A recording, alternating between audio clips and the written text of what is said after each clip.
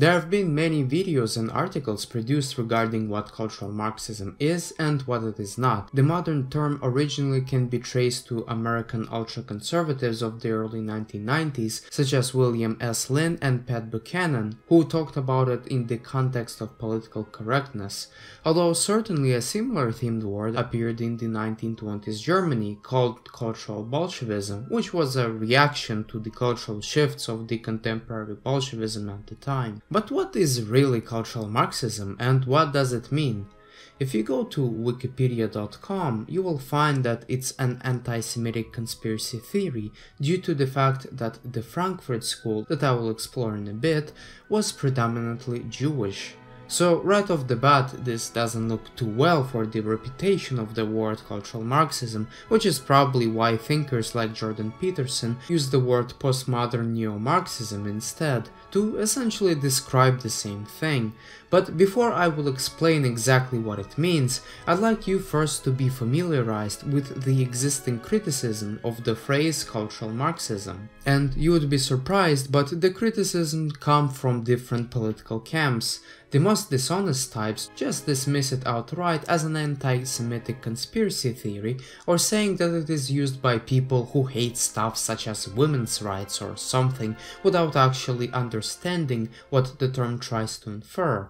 And the prominent example of such a dishonesty is that of H. Bomber Guy, who had not picked a series of idiots talking about cultural Marxism who themselves know little of it, nor have read the literature of people who are classified as cultural Marxists, but still he made a shit ton of likes knowingly deceiving an audience that wanted to believe that cultural Marxism is basically BS and doesn't exist. The other example includes a number of intellectual people on different sides who criticize the Marxist part of cultural Marxism, and the criticism goes like this. Not many people of the lefty intelligentsia circles have embraced economical Marxism. The prominent critique of that approach had even included Keith Woods, who argued that those people really are cultural capitalists, as they are operating within the capitalist economy and don't wish to replace it. And I happen to agree with this critique.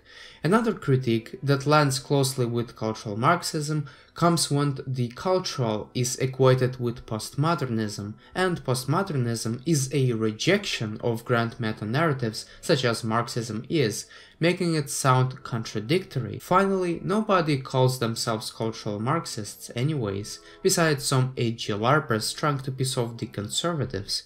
Now, before I address all of those critiques, I will have to explain what cultural Marxism really is, and why it has the word Marxism attached to it, even though that doesn't make any sense in the contemporary reality. But before that, I will answer the last criticism made against the usage of the word cultural Marxism, because apparently nobody is calling themselves that. Which is true, but here's the thing. There's been zero capitalist intellectuals before the 20th century.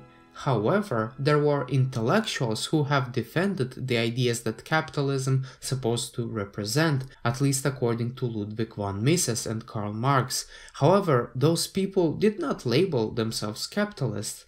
In fact, the word itself comes from an English translation of Marx' Das Kapital, who originally didn't even use it. Which is to say that Karl Marx has argued against a label he didn't even invent, but this label, as many people would argue, accurately represented the current economical system which Karl Marx has lived under. Similarly, there has been zero intellectuals who call themselves neoliberals, and the word itself was coined by leftist reactionaries upset at the economical reforms undertaken by the Western nations as a result of popularity of the Chicago School of Economics, none of whom refer to themselves as neoliberals, instead calling themselves libertarians or some other terms. However, as our popular perception is shaped by lefty-centrism, a word that I will soon coin, we call those people neoliberal, and because it to an extent explains the economic realities that were created by people like Milton Friedman,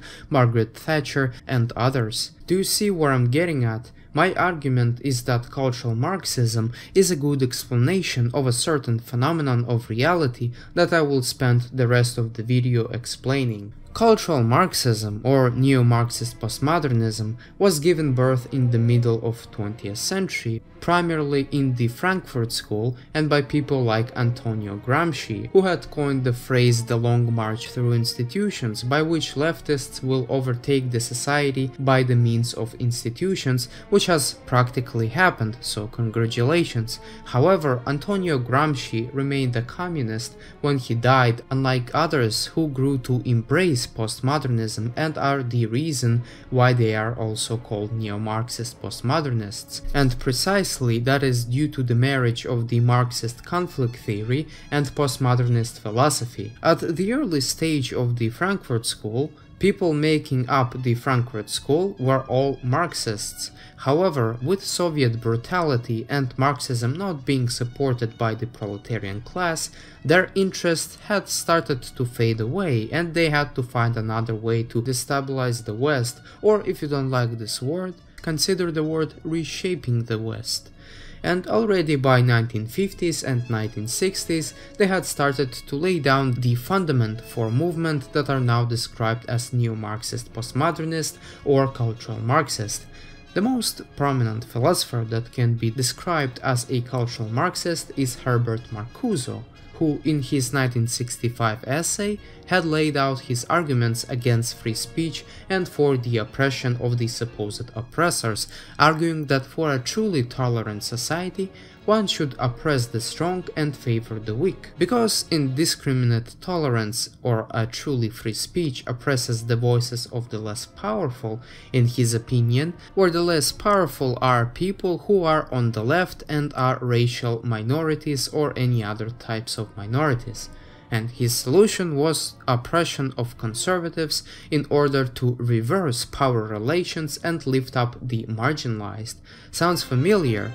Well, it was written back in the civil rights era. Another important philosopher in the foundations of cultural Marxism was Theodor Adorno, who had pathologized a healthy behavior such as pride in one's country, family, gender roles, and parenthood in his book The Authoritarian Personality. In other words, he essentially laid out the early attacks on a healthy community in order to subvert it.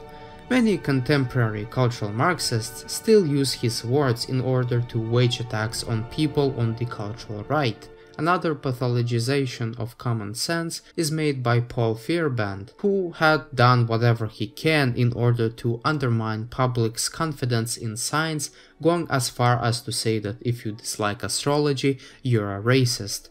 Similarly goes Jacques Derrida, this time undermining the confidence in language and understanding of ancient philosophers using deconstruction, which grew to be applied in other spheres of discussion, and listing all the instances in which those individuals have undermined the West is going to take a while, especially if you look at race critical theory, feminism, queer theory, that went as far as to petition to legalize pedophilia. Instead, I'd like to say precisely this. Cultural Marxists are using the instruments of Marxism, particularly the conflict theory, that's supposed to be applied to proletariat and the bourgeoisie, but they have expanded to other spheres of life, such as gender, race, disability, where one group is the oppressor and the other group is the oppressed. In other words, to establish an egalitarian society, one group has to be destroyed, and whether you read Audre Lorde, Herbert Marcuse, or any other labeled cultural Marxists, they all have the same end goals in mind. That is to weaken and then destroy the West and people who they call as privileged or the oppressors, even if they are not saying it directly and openly that they wish to destroy the West or white shift the people who make up the West. Their actions do. And similarly, you can say the same thing about Ronald Reagan and Margaret Thatcher, who did not at all wanted to increase income inequalities or have more poor people on the streets, but their policies have helped to facilitate such a result. And if you are a moral consequentialist as I am, you should have no problems comprehending that. Intersectionality, feminism, social justice, black studies, queer theory, conflict theory, critical race theory, all those branches had all been inspired by the works of the Frankfurt School and postmodernist philosophers.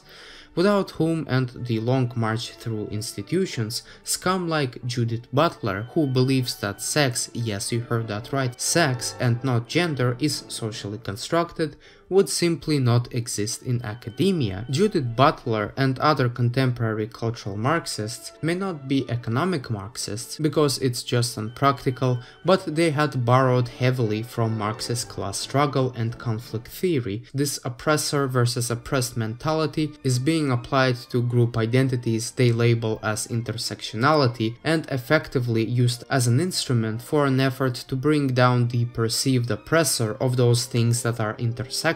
Their usage of postmodernism is done in order to weaken the power and the confidence of people in Western culture, science and community in order to facilitate crisis, after which they will take over and destroy the strong. Nothing more but a practicality and convenience, not for the love of postmodernism. If there was other philosophy saying that, for example, race is a social construct, they would practically adopt it. They would adopt anything that will facilitate conflict between groups of people that they define in opposition against. For example, people of color are defined in opposition to white people, men are defined in opposition to women, and there is no moral equivalence between the two, whether whites and people of color, or men and women, or any other idea from the intersectional construct, as one is the oppressor and the other one is the oppressed. In fact, according to Bell Hooks, a contemporary successor to Audre Lorde, we're literally living under a white supremacist capitalist patriarchy.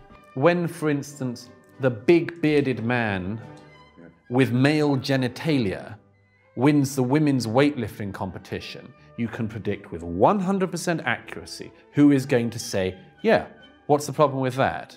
And the people who are going to say, I'm not sure Clive the big weightlifter should be winning the women's category. You can predict it.